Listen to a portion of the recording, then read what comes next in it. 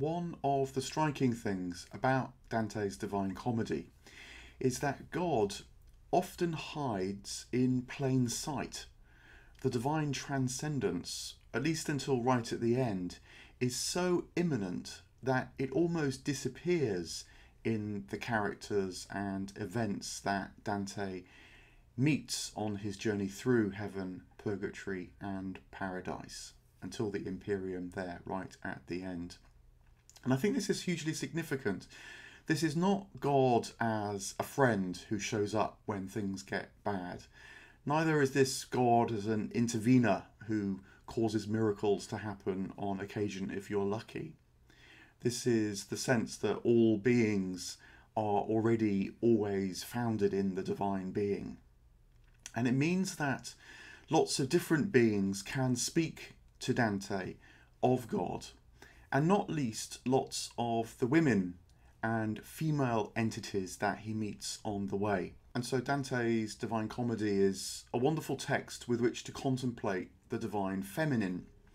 I'm going to do so now using Erich Neumann's classic, The Great Mother. He presents 6 archetypes of divine femininity, and treat that not as prescriptive as sometimes archetypes are treated. The idea is that they're maps to reality rather than reality itself. So one mustn't be too concrete and literal about it, but use these archetypal forms as springboards through which to experience more deeply, in this case now, Dante's various encounters. As Camille Paglia puts it in Sexual Persona, Neumann's book is a visual feast in the way that it opens up reality to us, and also presents a universal way of encountering God, because every human being has a mother, and so particularly in times of crisis, that early female presence will be invoked one way or another, whether it's through the sense of being scooped up and given succour, helped into life, or the more negative experience of being failed, being left, not being adequately sustained. And of course, most human beings have experiences on both sides of that. Hence the range of Neumann's archetypes from what he called the negative to the positive.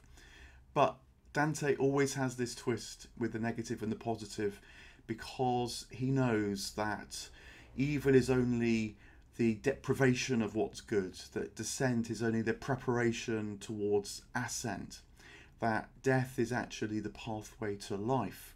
And so one of the very interesting things that we see in Dante's encounter with the so-called negative feminine archetypes is that they are precursors to the positive, and in particular Beatrice, who can be both negative and positive to him. Which takes us immediately into Neumann's first character. He calls it the archetype of Kali, who is the destructive, dismembering, death-dealing female archetype. And in fact, I think Beatrice is this to Dante at the beginning of the Divine Comedy. Remember, he wakes up midway through the course of our life in the dark wood, and his crisis is precipitated because he feels the beauty that was Beatrice, who woke up life within him and stirred that love which was to propel him through his life. She died. She left him. She leaves him stranded, he feels. And so diving into the darkness, the void, the nihilistic state of mind which he sees echoing through the dark wood around him. Immediately, though, the link between descent and ascent is underlined even in Canto 1, because Dante very quickly learns that Beatrice is also calling to him now through the female trinity of Mary, Lucia, and herself Beatrice. But Dante can't hear this at the beginning. He only experiences Beatrice as a Kali type figure. And what's so interesting about that is that he must embrace Kali by going through the inferno in order for that to start to transform. And I think that's also why when Dante finally does meet Beatrice at the top of Mount Purgatory, she is at first a terrifying figure to him. She chastises him for trying to cling to her mortal frame, her terrestrial beauty, and not realize that that was the beginning of a line of beauty that could lead him into paradise. This dynamic can be said to be underlined in the second of Neumann's archetypes, which he called the witches. In traditional mythology, these would be the Furies. And I think Dante meets this form in the figure of the siren, who he dreams about halfway up Mount Purgatory.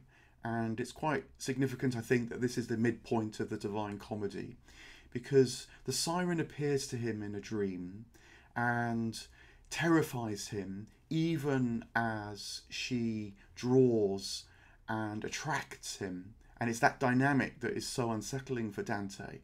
But that drawing and attraction is precisely what also dissolves the siren in the dream, so that when he wakes up, Virgil can say to him, look, don't worry about it, the transformation is already underway.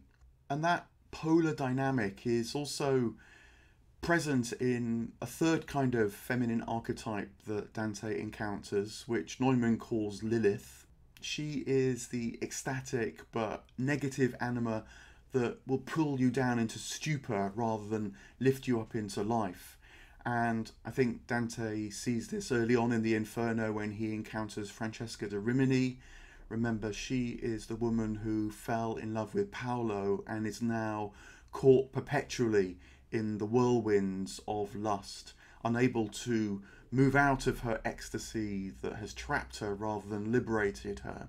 But there's also another side to this ecstasy, which he encounters in the figures of Cunizza and Rahab in Paradise.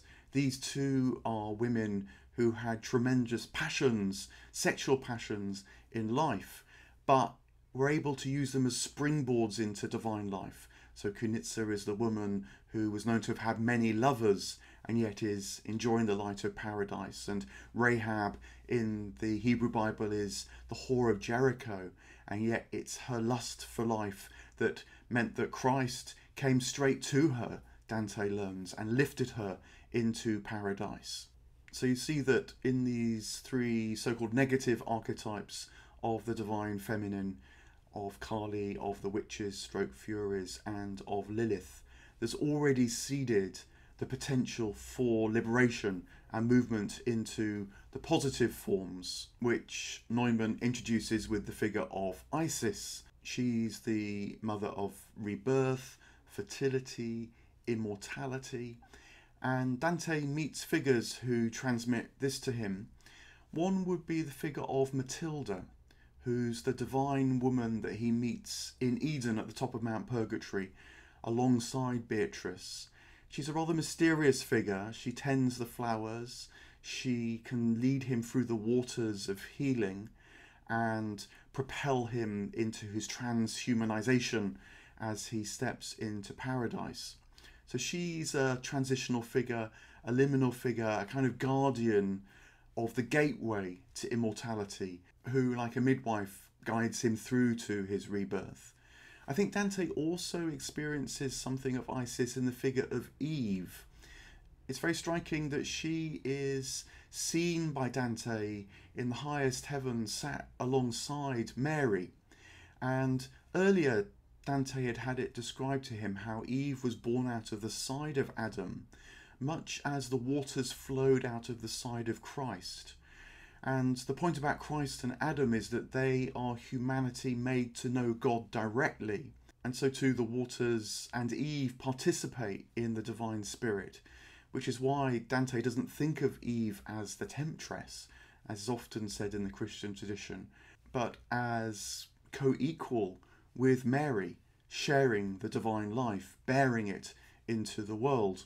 That bearing into the world is also a matter of the intellect, of understanding, an absolutely crucial feature alongside love for Dante. And so we come to the fifth of Neumann's archetypes as Sophia, of wisdom. And Dante meets several women who convey this to him. A really crucial bearer of wisdom to him is the figure of Piccarda, who he meets early in the Paradise. And she in particular explains this great conundrum for mortal life of how suffering can lead to God, and very delicately, with great nuance, explains that suffering can open life up for us by helping us to realize there's always something beyond the suffering. But she does so in such a way as to be clear she's not advocating masochism, and she's not excusing any perpetrator of suffering on earth. It's the kind of wisdom born of direct experience, reflected upon sub specie eternitatis. That is why Piccarda is a figure of Sophia to Dante, as of course is Beatrice. He meets her in purgatory and she leads him through paradise. Often with her explanations, she is a great intellectual figure in the Divine Comedy, but also most powerfully with her presence, particularly with her eyes. When Dante can't bear the divine light directly, he looks into her eyes and she is able wisely to titrate the divine presence to him as he becomes more accustomed to it, as his virtues fill out so that he can reflect it more and more fully, as his soul grows and becomes more and more one consciously with the divine presence. Her smile is also really important. That smile is a dynamic thing and so leads him through this transformation. And she's also Sophia because she knows when to step to one side, which she does in the heights of the Imperium. Wisdom is the attempt to articulate our oneness with the divine, and so at some point has to cease that articulation in order that it can be known in the silence, in the fullness. And Beatrice knows about that as well. And as she steps to one side, the final female figure that Dante encounters unalloyed is the figure of Mary. She is the archetype of Mary in Neumann's schema, and is so because she is the human form that is also most directly and intimately aware of the divine. Her womb carried the divine, was part of her in this extraordinary meeting of the human and the divine, of the finite and the infinite. And she also knew what it was to be enwombed by the divine, to say yes to all things. And so she is the fullest realization of the divine feminine in Dante. For all that the other archetypes transmit aspects of the divine as humans experience that too, even in the dark forms. Kali, who seems to bring death but actually brings life. The witches whose spells, like the sirens, can be seen through. Lilith, whose ecstasy can lead to stupor but also to release. Then Isis, who is the bearer of the fruits of the earth and also of immortality. And Sophia, the wisdom, the Christ, the Logos, speaking in and through all things.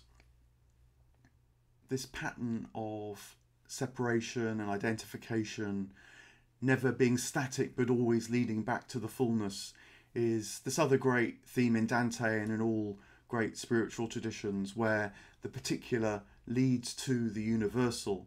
And so when understanding this relationship between the feminine and the masculine, I think it's really important to remember that a feminine starting point will embrace the masculine aspect in order to lead to the completeness of the divine.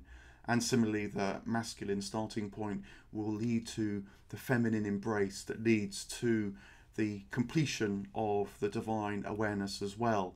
The best known symbol of this now, of course, is the yin-yang symbol, where the one is seated in the other.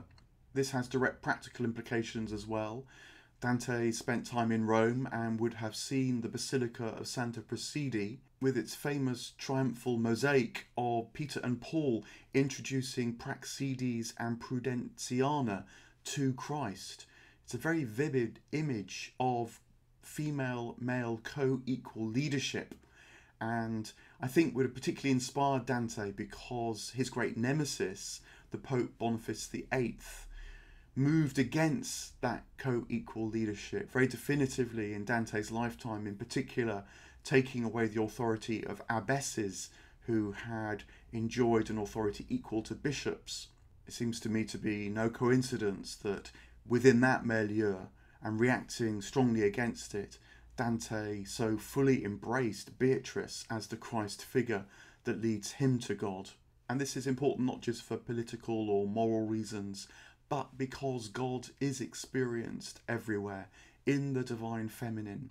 God's transcendence is the freedom to move immanently closer than we are to ourselves in all things. And so Dante's encounters with the women of the Divine Comedy are part of the golden thread that leads him to know he too turns with the love that moves the sun and the other stars.